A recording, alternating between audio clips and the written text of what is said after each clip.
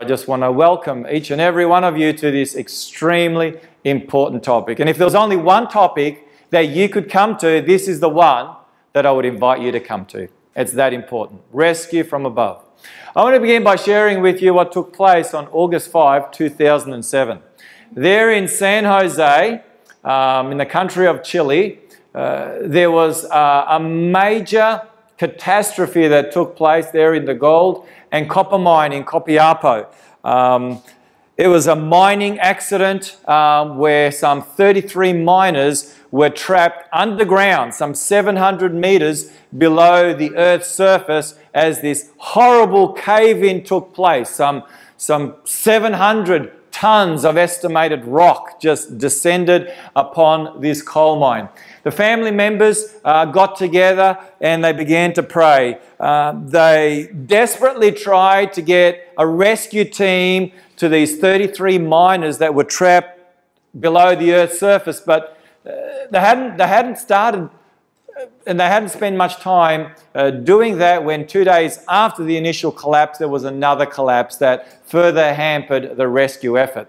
So they tried to find a way to connect with these miners to see whether they were dead or whether they were alive. No one knew. There was no contact with the miners. And so the people prayed. Day after day after day, they prayed. A day went past, 3 days, 5 days, a week went past, 2 weeks went past. No sign of the miners, whether they were dead or alive or whether they would ever be found. Then finally, after almost 17 days, there was a sign. There was a sign that they were alive. One of the drills that had gone deep down into the surface came up with this bit of paper attached to it that the president of Chile is holding up. Now, if there are any here that speak Spanish, you will understand what these words are. Estamos bien en el refugio los 33. Can anyone understand what that means? Nobody. Well, let me give you the English translation. The English translation. We are all well in the shelter, the 33 of us. Wow. And the whole world erupted in celebration. They were alive. Fantastic. But one problem. How are we going to get these miners out of there? How are we going to get them out? They're buried 700 meters below the Earth's surface. And here were the first pictures that came out from these miners. As you can see, they haven't eaten much. In fact, their food supply ran out on the day that they managed to get contact that they were alive back to the rescue team above. 17 days, they had rationed 2 days of food to last them 17 days. And they had finally run out, and that was when they made contact. Here they are. There's a little camera that's gone in there, and you can see they're a bit skinny, but they're alive. Dirty, smelly, I'm sure, tired, but they are alive.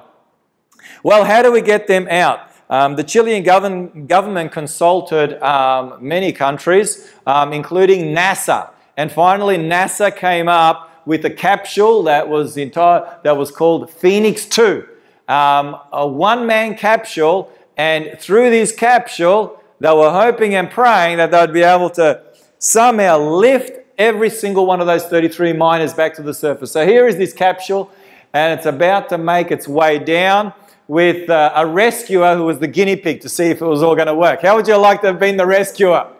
No, especially if you're not very excited about a closed-in place.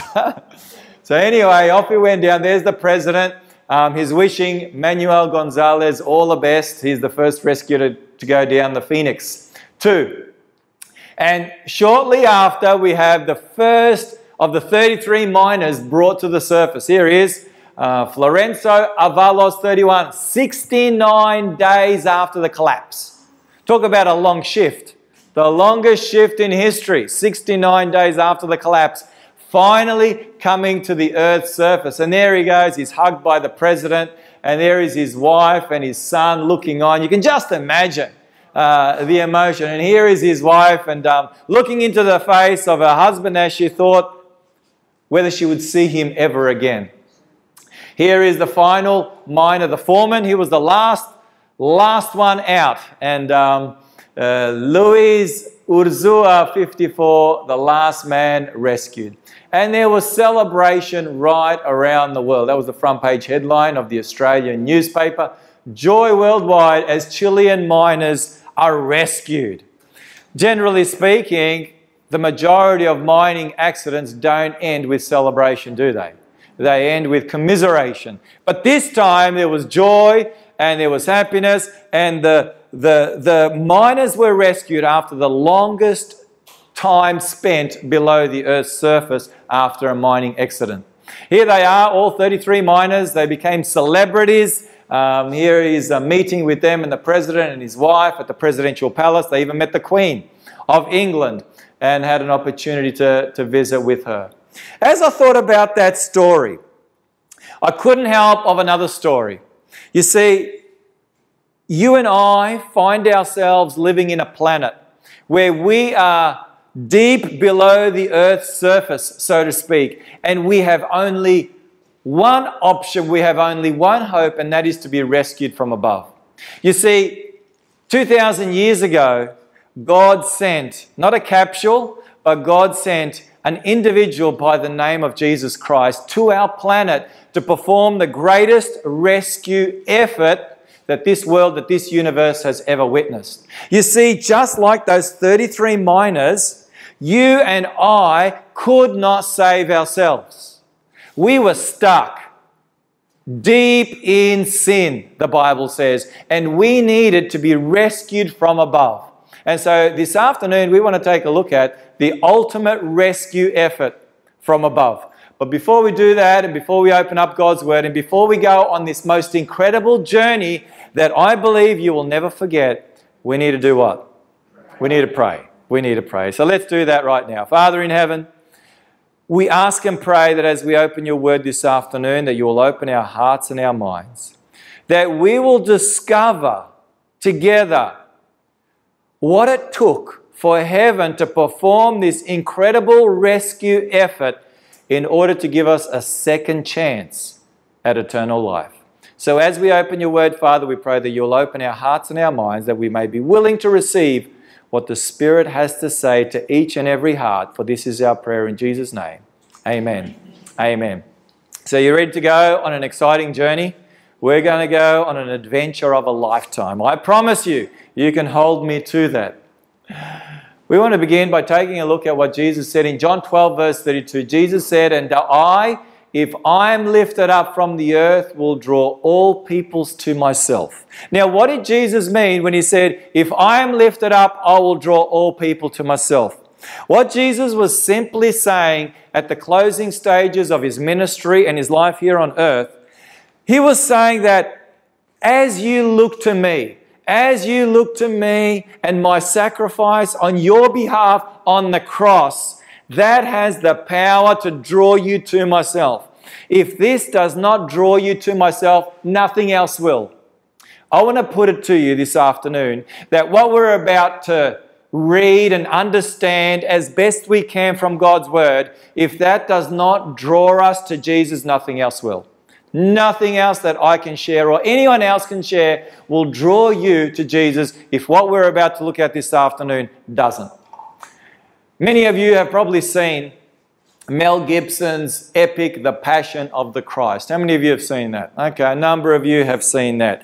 Where Mel Gibson tries to portray through Hollywood's cameras what Jesus Christ went through from the Garden of Gethsemane all the way through to Golgotha. The main focus is obviously on the physical pain and the suffering that Jesus went through. I haven't seen the movie, but I know that many have seen it, and it's pretty gory, it's pretty full on, so I've kind of refused to see it because it may be a little bit too much for me. And it's true, Jesus went through pain and suffering, physical pain and suffering that you and I will probably never be able to comprehend. But this afternoon, we want to go where Hollywood's cameras will never go. They cannot go. This afternoon, through God's Word, we want to discover what Jesus actually went through in order to rescue us and provide us an opportunity for salvation. That's what we want to look at this afternoon. We're going to go to the Holy Word and we're going to bypass Hollywood. How does that sound? Sound like a plan? So we want to begin by going to the ancient city of Jerusalem. This city that has three major world religions that are all centered there and have major space allotted to them, the Muslims, the Jews and the Christians, and they all descend, of course, from who? From Abraham. Father Abraham is the father of these three worldwide religions. And we want to go to the upper room there on that Thursday night where Jesus spent that final evening with his disciples before the crucifixion. On that final evening, the Bible says Jesus prayed these words. In John chapter 17, verse 1, Father, the hour has come. Glorify your Son, that your Son may also glorify you. The Father, the hour has come. Up until this point, Jesus had said, my hour has not yet come. My time is not yet. In fact, they wanted to kill Jesus on a number of occasions. And on one occasion, the Bible says they could not kill him because his hour had not yet come. But now Jesus said, my hour has come. My hour has come for Father, for you to be glorified and for you to be glorified through me. Now, what does it mean to be glorified? The glory of God, the glory of Jesus is his character. Is his what?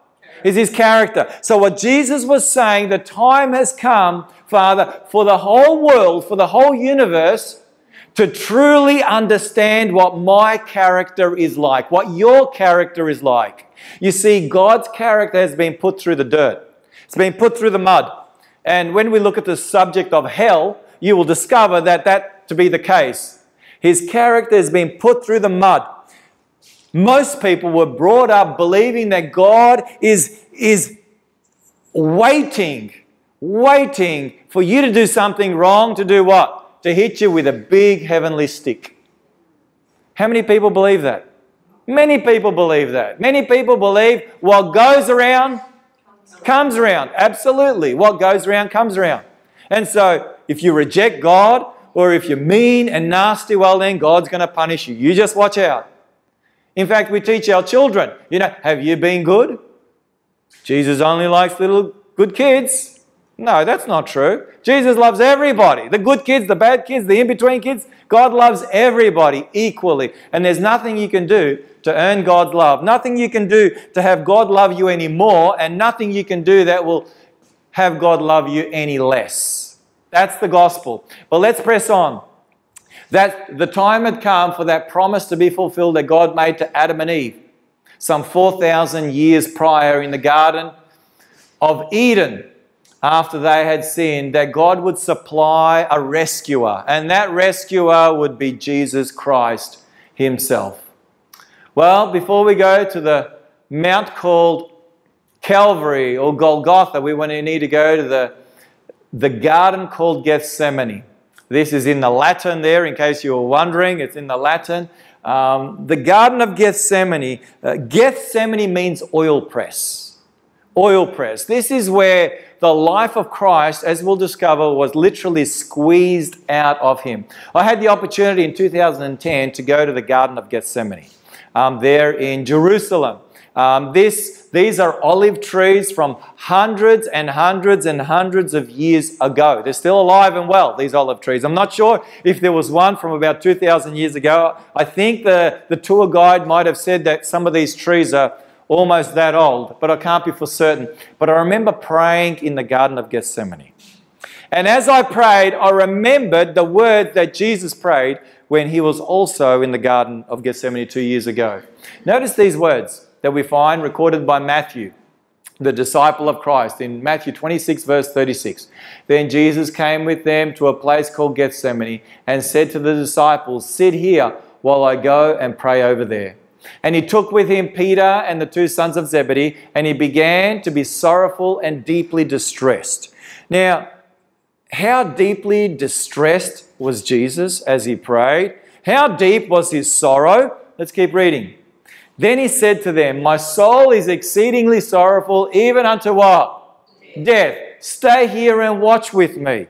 Now, I used to think this was hyperbole that Matthew was using in order to emphasize the intensity of the struggle that Jesus was faced with. Jesus prayed.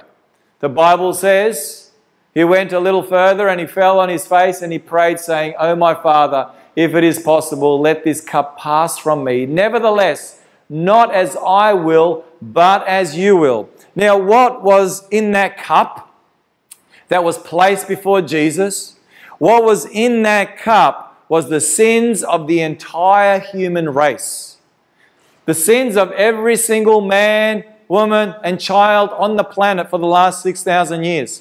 That cup was filled with our sins, not with Jesus' sin. He didn't have any sin, the Bible says. It was filled with your sins and my sins, with the sins of the whole world. And now the Father extended this cup and he said, "Son, will you drink it? Will you drink it?" And notice how Jesus prays. "Oh my Father, if it is possible, let this cup pass from me." And again, a second time, he went out and prayed saying, "Oh my Father, if this cup cannot pass away from me unless I drink it, your will be done."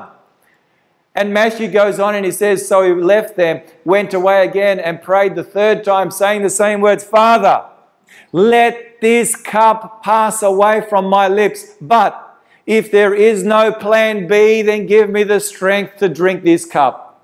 Jesus was praying, "Father, is there a plan B? Is there a plan B?" And the Father's, "I'm sorry, son, there is no plan B. Either you will have to drink that cup, or those that have sinned will have to drink the cup. Someone will have to drink the cup, because the wages of sin is what? Death, the Bible says. They are the consequences of sin. Either you will drink it on their behalf, or they will have to drink it themselves." And Jesus made the decision when our eternity was in the balance. That's where our eternity was, in the balance. Jesus made the decision that he would rather drink the cup, that he would rather be lost forever than you and I be lost forever.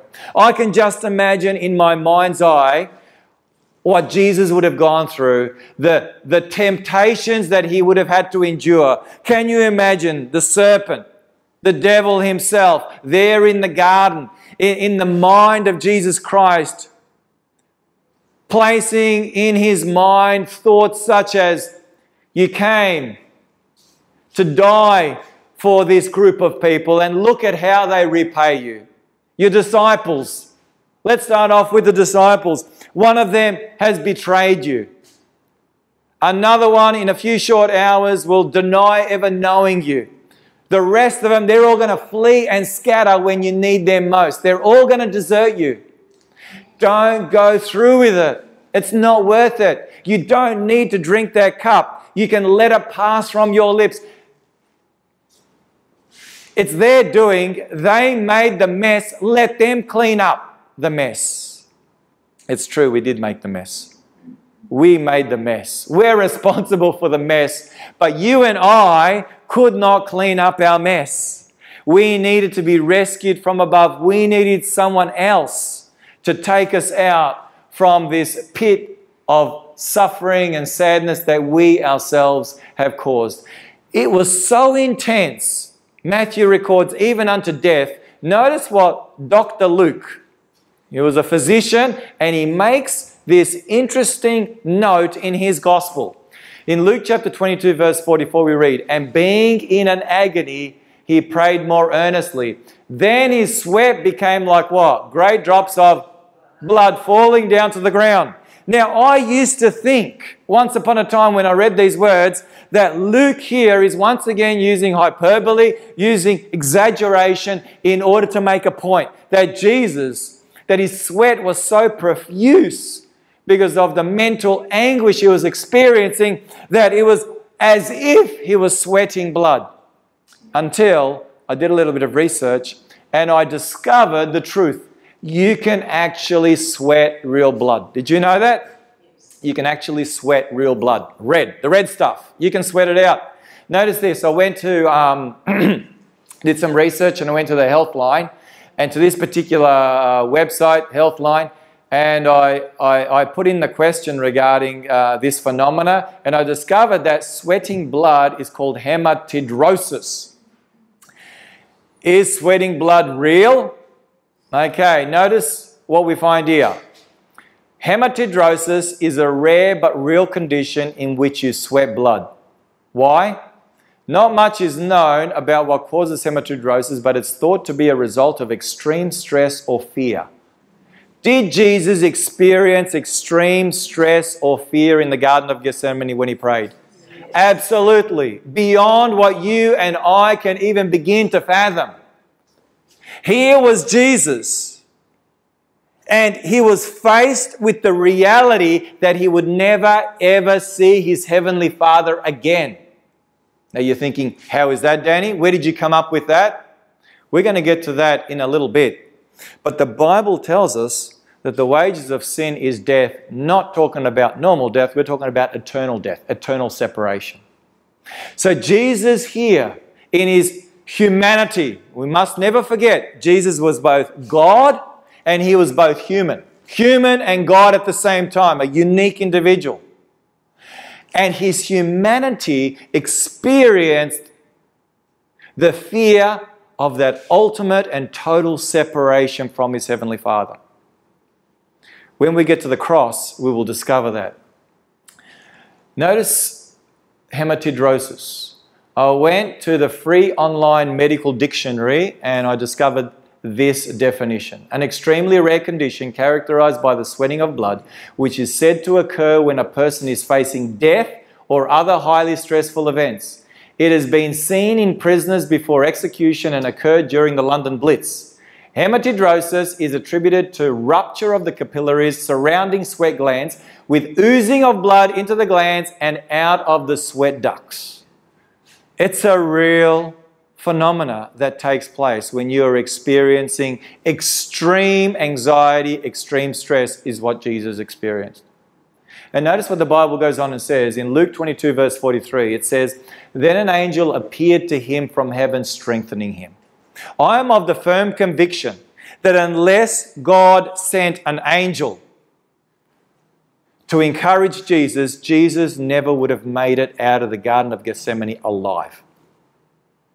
He would have literally bled to death there in the Garden of Gethsemane on that Thursday night. He never would have made it to Golgotha. But God would not allow the plan of salvation to be hidden in a garden away from the onlooking universe, from the onlooking world. Jesus made it very clear, and I, if I'm what? Lifted up, will draw all people to myself. So God sent his angel to strengthen Jesus, to encourage him to go through all the way to the cross. Jesus made a decision to drink that cup full of your sins and my sins. The Bible doesn't give too many details, but we know that the flogging that Jesus experienced, and those of you that have watched the Passion of the Christ, you will know full well. It was horrendous. 39 lashes, and the whip, at the end of the whip there was metal and bone, and that would get embedded into the, and I won't go through the details. You can imagine what Jesus experienced there as he was beaten and whipped. The Bible tells us in Isaiah chapter 50 verse 6, 700 years before the event, Isaiah prophesied, "I gave my back to those who struck me, and my cheeks to those who plucked out my beard. I did not hide my face from shame and spitting." The Bible tells us that they put a crown of thorns on Jesus' head, so that one day Jesus can put a crown of gold on your head and my head. Talk about an exchange. Talk about swapping places. Psalm 22 verse 16, David prophesied 1,000 years before the crucifixion, "They pierced my hands and my feet." In fact, this prediction was made 500 years before crucifixion was even invented. 500 years before it was even invented. "They pierced my hands and my feet." The hands that brought sight to the blind. The hands that healed the lepers. The hand that restored life to the dead. The feet that walked endless kilometers to bring hope, to bring encouragement to countless thousands. Those hands and those feet were pierced with nails. Psalm 22 verse 18 we read, "They divided my garments among them, and for my clothing they cast lots."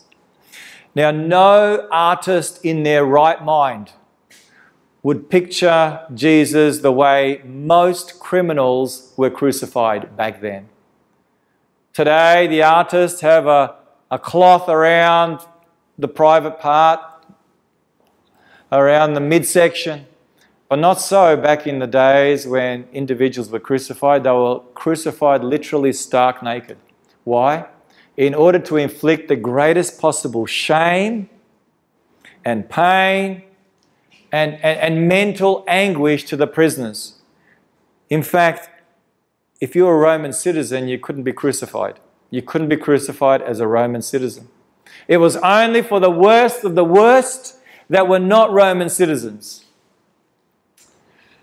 Jesus was willing to possibly, we don't know for sure, but possibly to be completely shamed so that you and I can have that robe of righteousness that the Bible speaks of. To have a beautiful robe of righteousness that Jesus would place on us in order to cover our filthy rags, in order to cover our filthy shame. The Bible says in Matthew 27 verse 31, "And when they had mocked him, they led him away to be crucified." Crucifixion was very common back then. During the time of Jesus, it was very common. It was just, everyone knew what crucifixion was. So Matthew doesn't give us details. But today, we don't know what crucifixion is like. Well, sadly, they do practice crucifixion in some parts of the world. That's a horrendous thing to even think about. Crucifixion.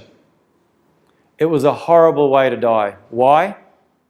Because you could be on the cross anywhere from a day to 2 days to 3 days or more, hanging between heaven and earth in horrible anguish. It was a painful experience because you wouldn't necessarily die a quick death. You would just continue to live. There'd be the reflex of breathing and you wouldn't bleed to death either. And it was just a horrible way to spend those final moments of your life. Jesus was crucified on a cross. Today, the cross is a symbol of honor in Christianity. We have crosses in churches. We have crosses in front of churches, on top of churches. We carry crosses around our necks. We have crosses hanging off our dashboards or our little mirrors in the car. We have crosses on the front of our Bibles. Today, the cross is a symbol of honor. It represents Christianity. It's the main symbol of Christianity, but not so 2,000 years ago. 2,000 years ago, the cross was not considered to be a symbol of honor, a symbol of pride. 2,000 years ago, the cross was a symbol of shame. Horrible shame. To be placed on a cross was the worst possible experience that you could have, that had eternal consequences. And we'll get to that now. The Apostle Paul, speaking of the crucifixion, this is what he had to say. In Galatians chapter 3, verse 13, "Christ has redeemed us from the curse of the law, having become a curse for us. For it is written, 'Cursed is everyone having been hanged on a tree.'" Now here the Apostle Paul is quoting from the book of Deuteronomy. In the book of Deuteronomy, there's a scripture that says, if you are hung on a tree, you are cursed by God forevermore. You see, the Jews believed that if you were killed by a sword, if you were killed by a spear, if you were killed by an arrow, if you were killed by being stoned, there was still hope for you. There was still hope for you to be saved in the end. But the Jews believed, based on this scripture in the book of Deuteronomy, that if you were hung on a cross, a tree, there was no hope for you. You were eternally condemned. You were doomed for all eternity. And so the Jews, the religious leaders, didn't ask for Jesus to be stoned. They could have stoned him. They didn't ask for him to be stoned. They asked for him to be what? Crucified. Why? Because they wanted a statement to be clear as day that here is one who claimed to be the Son of God, and he deserves the worst of the worst. He deserves the curse of God. He deserves to be eternally separated from God. He deserves to be crucified. And notice what Paul writes in 2 Corinthians chapter 5, verse 21. For he, that is God, made him, that is Christ, who knew no sin, to become sin for us, that we might become the righteousness of God in him. That's phenomenal. Phenomenal. We could park ourselves right here and unpack what this scripture means. Jesus was willing to be sin in order that we might be righteousness. We are the ones that are full of sin. Jesus is the one that is full of righteousness. Can you see the swap? Willing that you and I should become the righteousness of God in him. Jesus was tempted to come down from the cross and save himself. If you read the account, you'll discover that not once, not twice, 3 or 4 times, Jesus was tempted to come down from the cross by the soldiers, by the Jewish leaders, by the angry mob, even by one of those prisoners that was on the side of Jesus. This is what they taunted Jesus with. These words in Matthew 27 verse 42. He saved others, himself he cannot save. They taunted Jesus with these words. He saved others, himself he cannot save. In taunting Jesus, they had no idea, but they were actually preaching the everlasting gospel. They were preaching the good news of God and his love. Now, how is that, Danny? Let me explain. The truth is that Jesus could not save himself and save us at the same time. Someone had to be lost. And Jesus made a decision that if someone had to be lost, it would be him. It would be him. He would rather be lost for all eternity rather than you and I be lost for all eternity. How do I know that? We keep reading the story. Notice what the Bible says in Luke 23 verse 46. And when Jesus had cried out with a loud voice, those 2 words there, loud voice, in the original language, the Greek, are megaphone. Megaphone. What words in English do we get from megaphone? Megaphone. This wasn't a whimper. This wasn't a whisper. This was a mighty shriek, a mighty call from Jesus Christ in a megaphone voice. He cried out these words, Father, into your hands I commit my spirit. Having said this, he breathed his last. What were those words that Jesus cried out before he committed his life into his Father's hands? Well, we're going to find them out in just a moment. Because the truth is, Jesus died after being on the cross for only 6 hours. And the question is why? I shared with you earlier that a person who was crucified could live, if you want to call it that, anywhere up to a day, 2 days, 3 days. In fact, the 2 criminals that were on either side of Jesus, you'll remember from the account, they were still alive after Jesus had died. And so they broke their legs. And that was actually a very merciful thing to do to someone who was crucified, break their legs. So that way they could not lift themselves up in order to breathe instinctively, and they would suffocate and die. That was a merciful thing to do. But Jesus died after being on the cross for only 6 hours. You remember those words? Jesus cried out with a loud voice. What did Jesus cry out with a loud voice? Why did Jesus die after only 6 hours of being on the cross, from 9 a.m. to 3 p.m.? Why? Have a look at the answer that we have here. Matthew 27 verse 45, Matthew tells us, now from the 6th hour, that is from midday, until the 9th hour, 3 p.m., there was darkness all over the land. And about the 9th hour, Jesus cried out with a loud voice saying, Eli, Eli, lama sabachthani. That is, here are those words. My God, why have you forsaken me? Jesus in his humanity experienced the curse of separation between God and himself. What all those who are lost at the end of time will experience, the Bible refers to as the second death. We're going to get to that next weekend. Jesus experienced that on the cross. He experienced that utter desolation when you have the Father turn his face away from you. Jesus here is quoting from the book of Psalm, where it was predicted and prophesied that Jesus would cry out, my God, why have you forsaken me?" Why did the Father have to turn his face away from his Son? Why? Notice what the Bible says in Isaiah 59 verse 2. But your what? Iniquities. Another word for sin. That's what iniquity is, sin.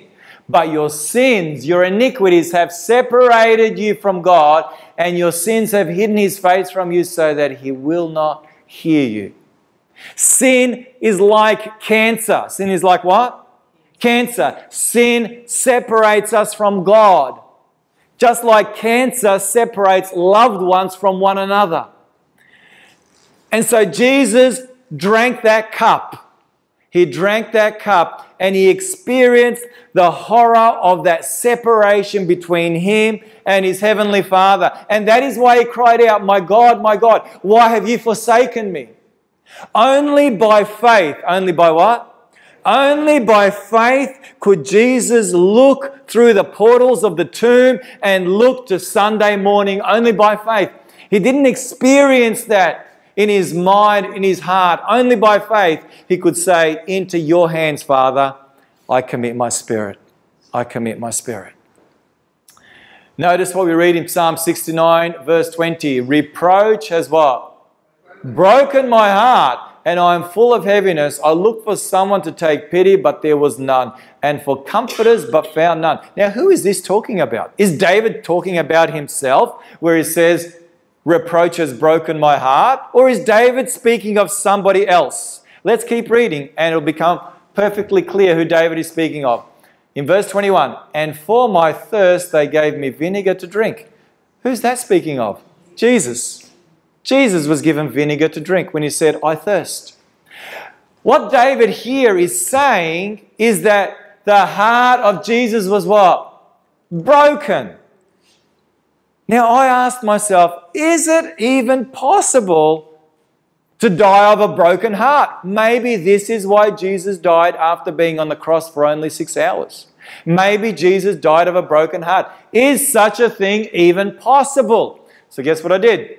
Some research to try and find out the truth about that. I went to this website, the famous John Hopkins medicine unit there in the United States, one of the most famous hospitals in the world, John Hopkins. And this is what I found. Acute stress cardiomyopathy. Frequently asked questions about broken heart syndrome. What is stress cardiomyopathy? That's a real mouthful. Let me read it to you.